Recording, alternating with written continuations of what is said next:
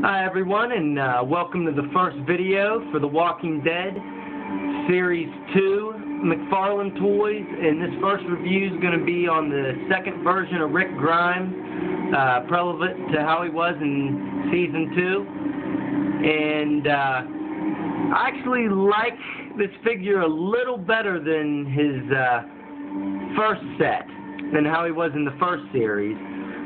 He doesn't come with as many accessories, but he's got a really good design. I think it looks a little better than the first one. I thought the first one had a pretty close likeness to him as well, but the detail on his shirt and pants, everywhere is really nice. The only weird looking thing on him is on his arms.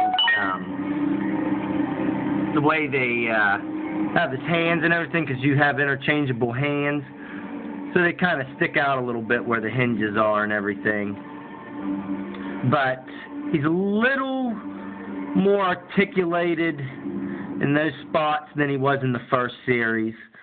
He has a lot more movement. One of the things that I don't like about this figure that I thought he was going to have was going to be a removable hat.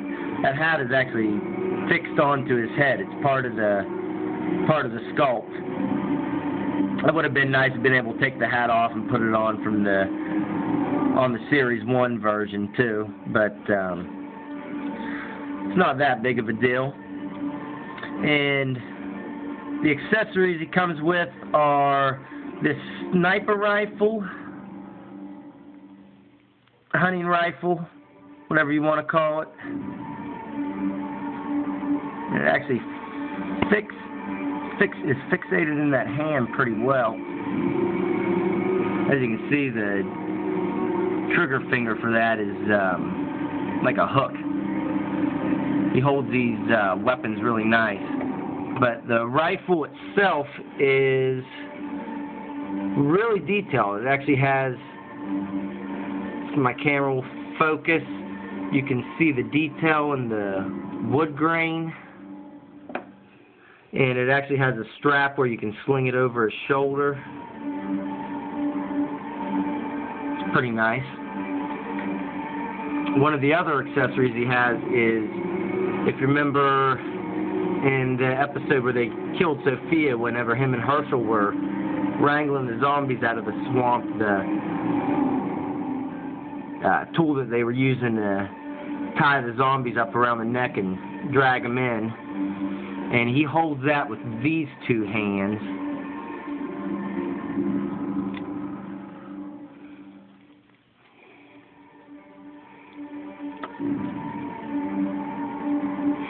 Like so.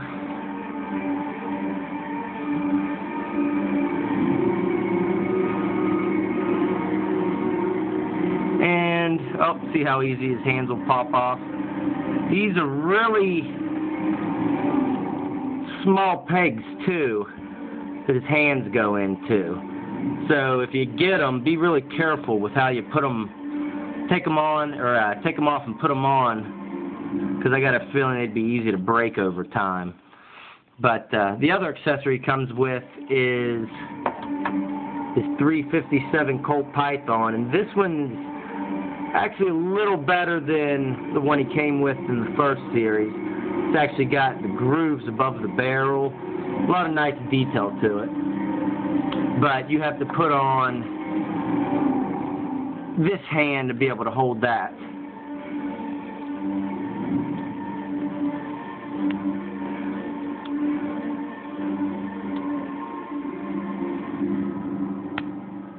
And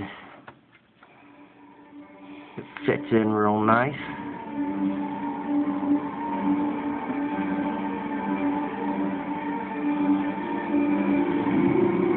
So not as many accessories as he had in the first series, but the ones he does have are nice. And now I'll go over his articulation. He's got full movement in the head. You can turn it all the way around. Same thing with the arms, at the shoulders, all the way around, up and down, the elbows. I think, yeah, that'll go all the way around too. And his hands, with the way they are, of course he has full range of motion with his hands. He has no waist articulation whatsoever. And he moves at the hips.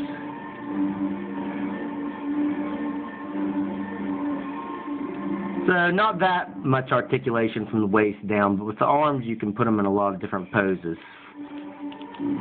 So that is the first review for this series, and that's the second version of Rick Grimes from the TV series. Thanks for watching.